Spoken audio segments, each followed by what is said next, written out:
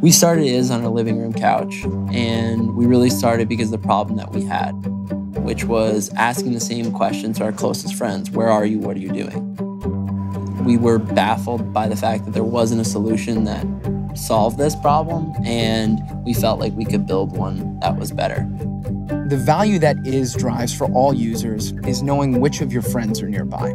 So if you look around where we are right now, an arena, how many times have people gone to a basketball game, hockey game, or a concert and found out the next day that they had friends who were at the same event? And think about all those moments that are missed because they didn't know they had friends there. So what we're solving is letting people know who's nearby and making those moments matter. My name is Diesel Peltz, and I'm the founder and CEO of IS. I'm Mark French, co-founder of IS. We felt there was no reason users should manually go fetch data. When I get a text message, there's no reason for me to tap refresh. And we felt, why should it be different from anything else? And Firebase let us solve that. Firebase really allowed us to enhance the user experience by making it real time, simplify the UI by not having a refresh button, and cut down on development time. Like any startup, the most valuable asset that you have is your team and your time.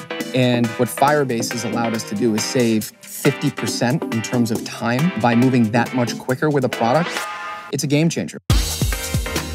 We're using 8 features from Firebase right now. They're analytics, remote config, dynamic links, the real-time database, and more. Traditionally, that would have been in 8 different places. And now we go to one place, which is the Firebase console.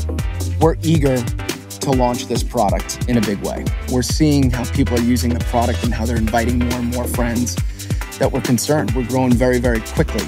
So we sleep a lot easier at night knowing that we got Firebase that's really there to build that infrastructure. If you're a developer, use it. We love it, and it's enabled us to focus on developing the user experience and not have to worry about the things in the background that should be there.